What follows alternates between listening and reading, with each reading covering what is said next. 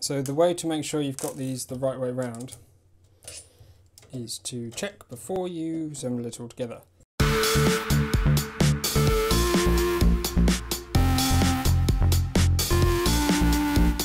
So now you've done one side, we have to assemble like the middle section, as it were.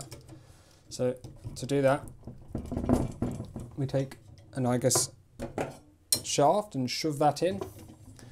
Take the other one.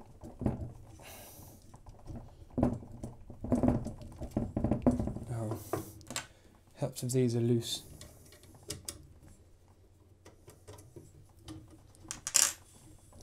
There we go, easy peasy. They don't need to line up exactly with the ends, but you know, somewhere approximate is good. And then tighten these gently onto the shafts. Which way is tighter?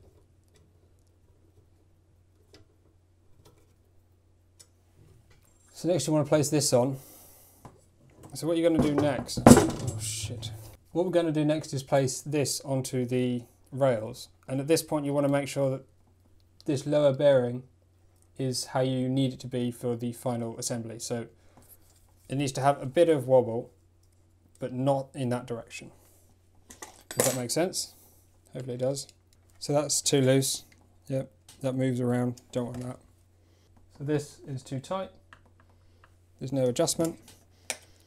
So that's just about right. Now you can see that moves very slightly independently of the frame, but it doesn't move outwards. So that's just the right tightness. Now you want to get this carriage on the right way as well, because if you put it on the wrong way, that will be a pain. The way to do that is identify the fans and the Titan extruder side, and those point towards the motors. So facing this way, slides on to the end.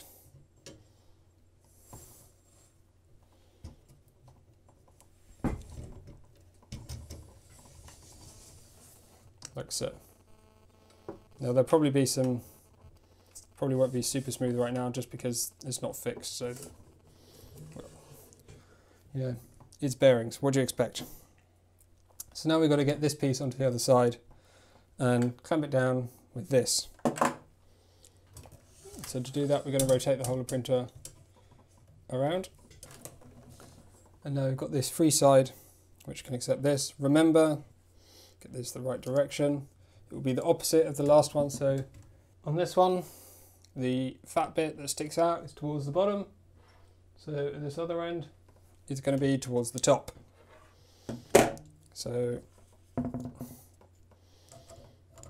just like this, push it onto the ends.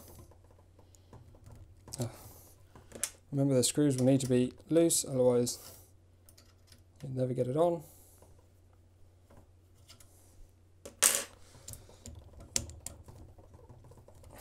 The carriage will probably be scooting all over the shop at this point, so be careful where that's going.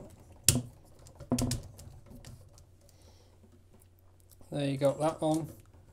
Now that the carriage is on, push it through from the other side and start to bring that towards this end here.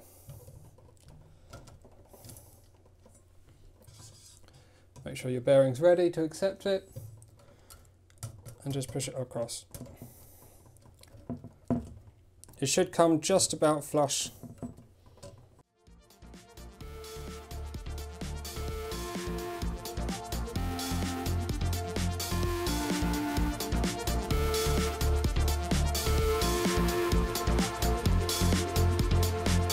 And that's it for now.